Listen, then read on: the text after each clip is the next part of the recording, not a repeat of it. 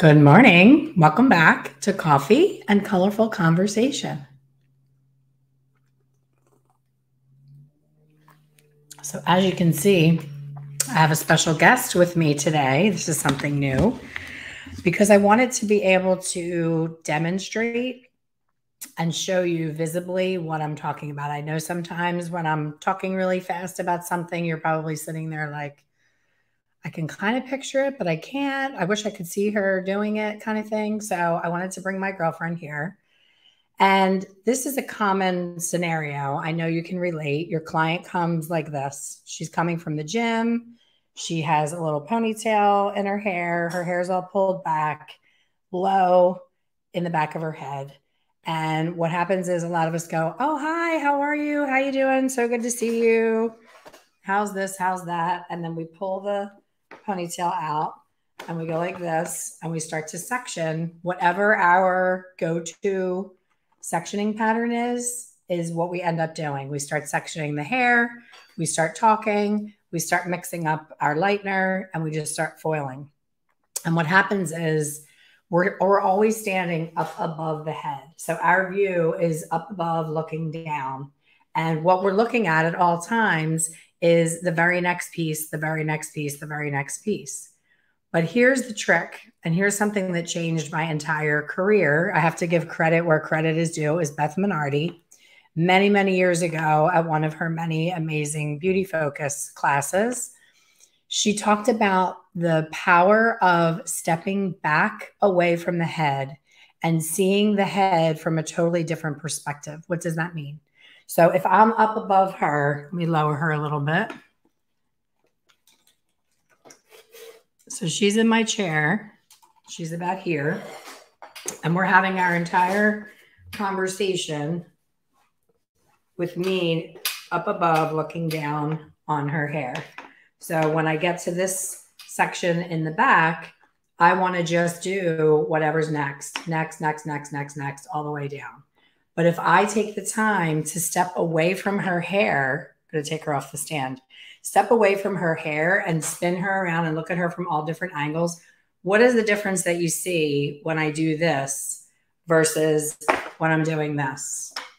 What do you think I would do differently as a result of stepping back and looking at her from a different perspective? Anybody want to take a stab at it? I have another guest that wants to come in. The dog is banging on the door. You want to come in? Are you going outside? Yeah.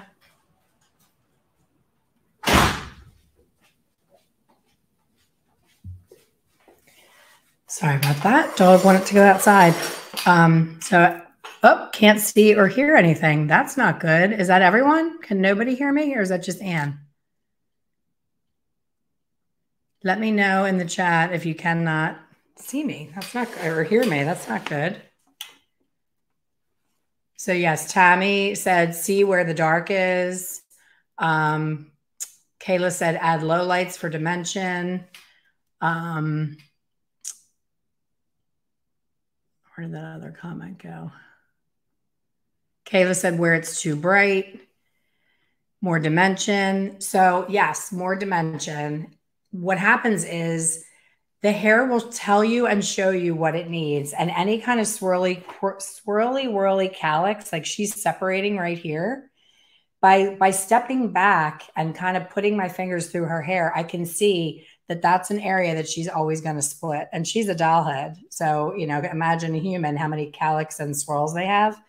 So I can make sure that my placement accounts for that separation and that swirl so that I can foil both sides of that calyx instead of being in that shooting out of a nail gun, like boom, boom, boom, boom, boom, horizontal foils all the way up. Because what happens with horizontal placement is horizontal results in sheets of color. You know, lots of solid color over top of any depth that you have. And in my opinion, and what my experience has been with highlighting, is the blonde is only as special as the depth that's behind it. So when we get in this autopilot next piece, next piece, next piece. And we get in another autopilot of every single piece has to be a highlight. Every single piece has to be roots to ends. Every single piece has to be in a certain, order and place on the head. And that's simply not true. So if you want to level up your foiling and you want to be known as the go-to person in your area, do something that simple. Step back away from your client and really see what they need. And don't get into the habit either of saying, what would you like to have? Because our clients are always going to ask for more, more, more, give me the most amount possible. But clients don't understand that the depth needs to be there to pop the blonde.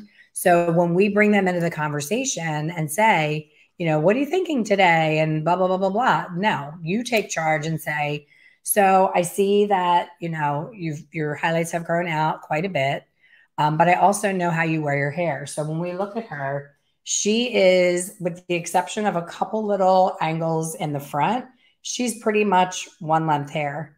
So I could spend 2.5 to 3 hours foiling her to make sure that every single hair back here is blonde. And who is ever going to see it? You saw she came to me with her ponytail was low and down the back like this. So all of that lightness is going to show only on the top anyway. So I think most of us run out of gas. Our energy is depleted by the time we get to the crown of the head because we're being so meticulous in the back, going through and picking out all these little tiny itty bitty, whatever you want to call them, tinsel lights, baby lights, everybody has these different names, but in the end, it's just foiling. And spending all of that time underneath when this is what your client's going to do when you're done her blowout. This is what you see, right? She does the front zhuzh. She may go like this to check out her front hairline. I have been doing hair for, over 35 years. I have never, ever seen a client go like this and check their color underneath. I've seen them do this to make sure that the underneath here is taken care of. But I've never seen them root through and look to see if that whole area underneath the occipital is completely blonde underneath. Because here's the deal too. You've heard me complain recently that my hair won't hold a curl because it needs to be cut so bad. And it got really heavily, heavily highlighted. And now it won't hold a curl. So what I gained in blonde, I lost in style, and it's driving me crazy. I don't know that I would do it again because it's easy for me to just put the beach curls in my hair and just go. And now I'm curling and curling and curling, and it's just falling flat. It can't hold a curl. So knowing your client's needs and knowing what is more important to them as far as their blonding and giving them everything where they see it. What our clients do is they wash their hair. As soon as you're finished doing their hair, they go home and that night they wash their face, and they may pull their hair back I pull my hair back with a hairband to wash my hair. So they're going to notice the front hairline. So I would rather see you spend way more time in this front area where she's going to be looking at it over and over and over again than all that time in the back. I also want you to be not so reliant on low lights. This is what happens if you find yourself low lighting quite a bit, it's because you're highlighting too much, too close together, too many, all of those things. Less is always more. So when you go to retouch her, if you get into that, autopilot, boom, boom, boom, boom, boom, boom, boom, boom, boom, boom, boom, foils everywhere, she's going to need to come in 6-7 weeks. In my opinion, a highlight is not done in 6 weeks. That's a retouch, a single process retouch. So if you're foiling people every 6 weeks, you're doing way too much work. It's too much for the client, budget-wise. It's too much for you to have them in there every 7 weeks getting foils, because you know what it's like to retouch someone who's only been out 7 weeks. You're trying to meticulously touch up just what has grown in and not overlap on those foils. So, a lot of times they're coming to you because the calendar says that they need to come, or because you have over highlighted them so much that they absolutely need to come, because now they have that zipper telltale root in the regrowth area where it looks like black and white, and they're miserable because they're so overly blonded that Valerie says, I'm an over highlighter. Most of us are, Valerie, because we were never taught this until Beth pointed that out to me, to step back and really see what the hair needs. You know, step back and look and say, like, when I look at her, she's looking a little bit too solid in the ends in this area in the front. So I would look at that if I step back and said, oh, wow, that doesn't even look like highlights anymore. That looks like solid coverage. I would step back and say, let me pop, you know, some dimension in there and pop a low light behind her money piece to make that money piece pop again. You also don't want to think that every low light has to be roots to ends. There's a lot of intention involved in low lighting, and I go into this in depth in my Hair Color Secrets Insider membership. There's not only a highlight and a low light, there's something I call a mid light. So you don't have to go high, high, or low, low. There are a lot of areas in between, and I do a technique that makes fine hair appear so much thicker than it is because of the stepping back, the placement, the intentional dimension that's done with 3 different shades of color. So step up your game and be unique and care what's going on in that head. Yes, it's so easy to go in, excuse me, to go in and just foil on autopilot, bring everything up to pale yellow, ready to crack off the head and throw a glaze on it. Yes, that's easy, but it's not special. It's not, you know, something that would stand out. Like, I want your client, when she leaves you and stops at Starbucks on her way home, I want 3 people to stop her and ask her where she got her hair done. Because what I see every single day in Facebook forums, not my groups, but other groups that I'm in, what I see every day is, help, I need more clients. How can I get more clients? To which I say, stop worrying about getting more clients. Worry about up-leveling your game as a colorist and a cutter, and be so good at what you do that you never even have to step away from your chair to think about a new client coming in, because every one of the clients that leave you are such a billboard advertisement for free that when you hand them a referral card and they walk out of there, I want to quote, sorry, this is leftover sickness and I know it's annoying. Hold on.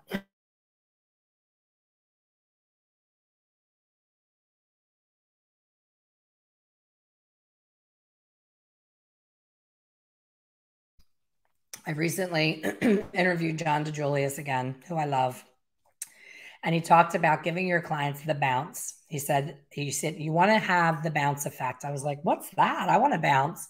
He said, you want your client to feel so amazing when they're leaving your salon that they have that bouncy walk. Did you ever notice the difference when a client's feeling themselves and they keep catching themselves in another mirror and they're on their way out and they're touching up their lipstick and they're zhuzhing their hair and they're in the bathroom for way too long before they leave?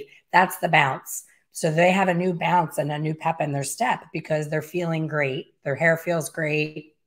They feel like they, you know, look 5 years younger and they're just ready to go out and conquer the world. That's the bounce. So if you don't see people having the bounce when they're leaving, if you see them doing like the more of the angry 11 eyebrow when they're looking in the mirror, like making this face, it's time for you to up your game. So stop looking for new clients. Stop trying to figure out why you're not retaining your clients. It's that you're not doing a good enough job. There's no easy way to sugarcoat that. If they're not coming back, there's a reason they're not coming back. And a lot of them won't tell you what it is. It could be that you make them wait 30 minutes every single time they come to you. They're not going to put up with that for very long, especially now when there's so much more competition out there and everybody's fighting for the same clients. Think about yourself, the reason that you would ever leave someone to get your hair done by someone else. Like for me, I moved to another state. So I was forced to go to someone else. Guess what?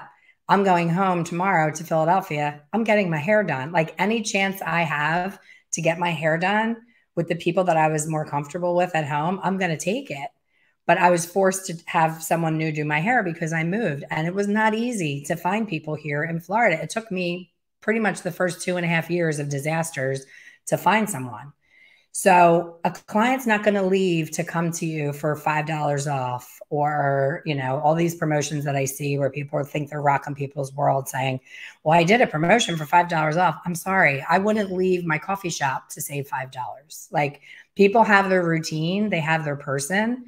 So you have to do something very uniquely different that gets their attention, so that they go into work tomorrow and there's someone, you know, at the coffee station at work that looks different today. And they're going to talk to them and say, oh my gosh, what did you do differently? You look amazing. And they say, you know, oh, my hairdresser just got back from this show and she did this new technique. The first thing your client is going to say to that person is, oh my gosh, can I get their number? They're not going to come to you with a picture of that friend from work on their phone and say, can you do this? Because we talked about last week, you fell asleep at the wheel and you didn't recommend that they get some tip outs in the bottom of their hair, or some face framing sparkle lights, or the new Scandi blonde. I don't know if you've seen the Scandinavian blonde technique that's all over Instagram and TikTok. This old lady is up on all the trends. I see it all. Not sure I'm going to be doing that anytime soon, because here's the problem with TikTok and Instagram. People show these great techniques, but they're not sharing you the why, the how, and the when behind it. So you're going to do this Scandi technique on your Latino client who's level 4. What do you think is going to happen? She's going to have an orange ring around the rosy and look like Ronald McDonald. The Scandi technique is just that. Scandi is short for Scandinavian. Scandinavian women are gorgeous, level 8 and above from God, or whoever you believe in. They were born with level 8, 9 hair. So the Scandi technique is taking that first row of the hair and they paint the lightener literally on the client's face. They paint the lightener on their face, on their scalp, and then they bring this first row of hair down onto it just at the root area. So it's basically when they pull their hair back, their whole entire hairline will be blonde with no little dark baby hairs in between. So there's a time and a place for it. Absolutely.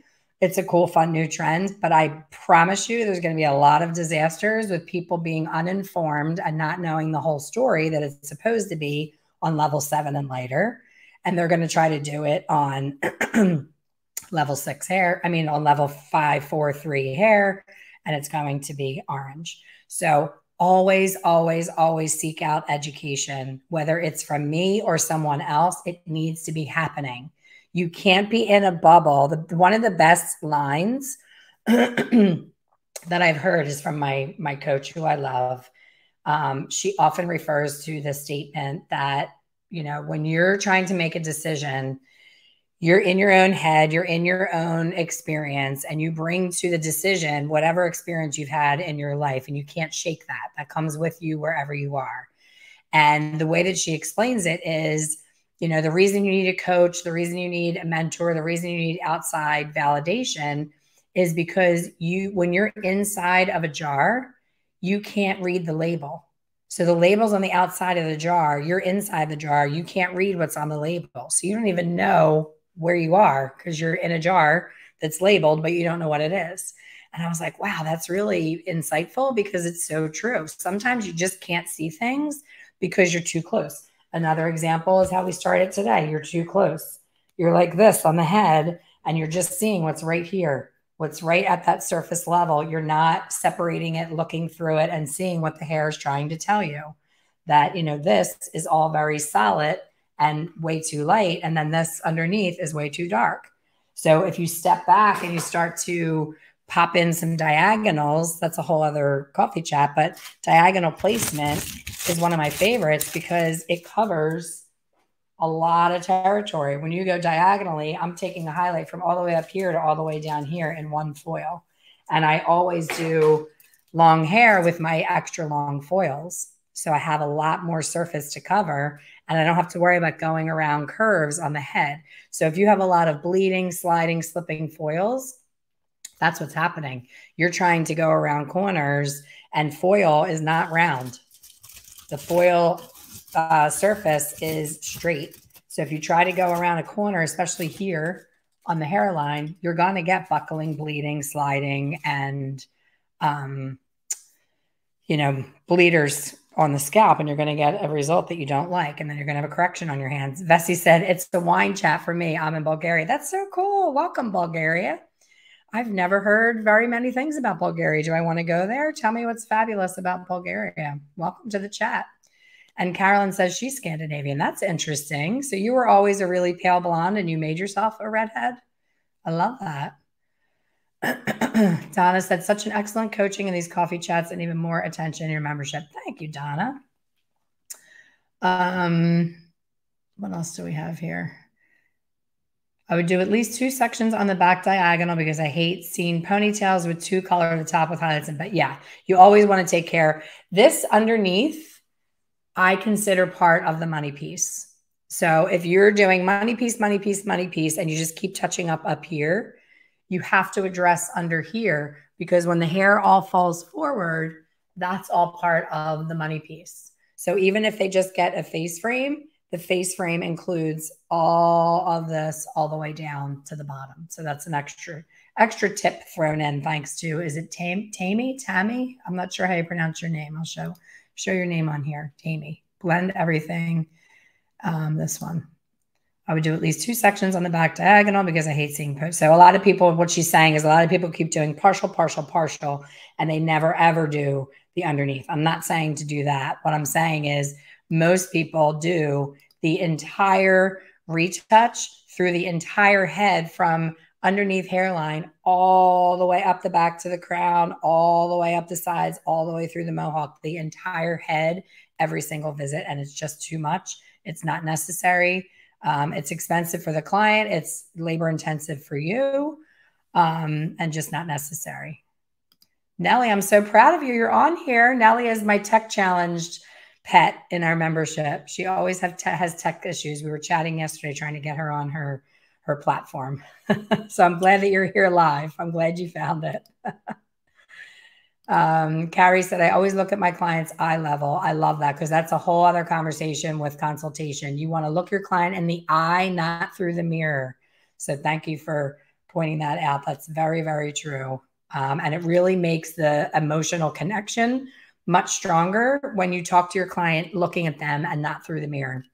So many of us are guilty, especially speaking of Instagram and TikTok. I see everyone doing the entire consultation doing this. Let me raise her again. I don't know if it's a nervous thing when they're talking to the client, but they're like, yeah, we can do some foils. We can do it around your face. We can do that. They're doing this the whole time that they're talking to the client with the consultation. And it could be an avoidance thing, a distraction because they don't want to make eye contact, but that doesn't feel as special as if I'm sitting eye level with her. I'm sitting, she's sitting, and I can touch her hair once if I need to get it away from her face like I am now. But me constantly, the whole time I'm talking to her going like this, it's just going to make the client feel uncomfortable. Most people, especially post-COVID, most people don't want to be touched unnecessarily. And if you don't ask for permission to touch them, you can see them kind of flinch because we don't know what kind of trauma people have had in their lives. If Bryn's still on here, she's probably laughing right now because she taught me that. She managed a yoga studio and she took trauma training and learned all of that. Like you can't just walk up. Like I'm a hugger and a toucher. So I was at her yoga studio and I like touched this strange guy, like just kind of slapped him on the arm and said something. And she's like, Mom, you can't do that. I'm like, what do you mean? She's like, you can't just touch someone like that. You don't know him. And I'm like, I know, but it was just on his arm. She's like, I know, but you don't know what their story is, what their history is. So I found that to be interesting. And my friend Donna also pointed out to me, I touched one of her girls. We were at a hair class and one of the girls that worked with her was sitting in front of me. And I touched the back of her hair and said, oh, I love your hair. And she did one of these, like she didn't like that.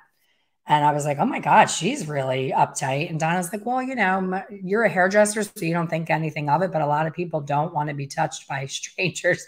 Danielle, you are a space invader. I am definitely a space invader. And I plan to hug you when I see you. We need more hugs in this world. I won't apologize for it. I am a hugger and I will go to my grave as a hugger. But now I ask, I say, okay to give you a hug? Can we hug? You know, I'll say that really quickly because I want to make sure that it's okay.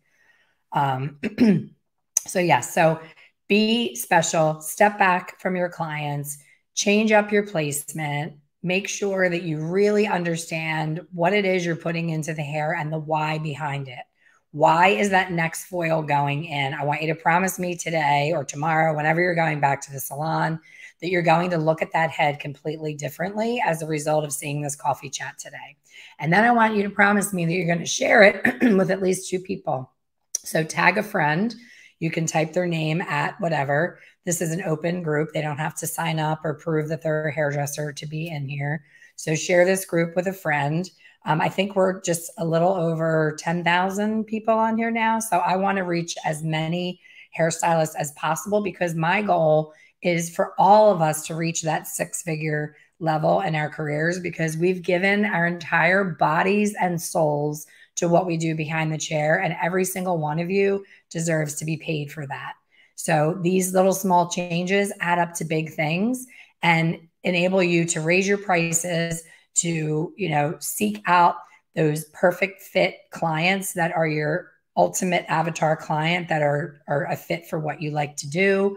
Don't fill your chair with, you know, $10 kids haircuts just because you want a body in your chair. Be intentional about who you have in your chair and create the business of your dreams. It's really not hard.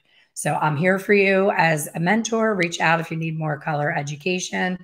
Check out my YouTube channel. Check out my podcast, Ask the Color Expert. Please leave a review. And I will see you all on the next one. Thanks for watching.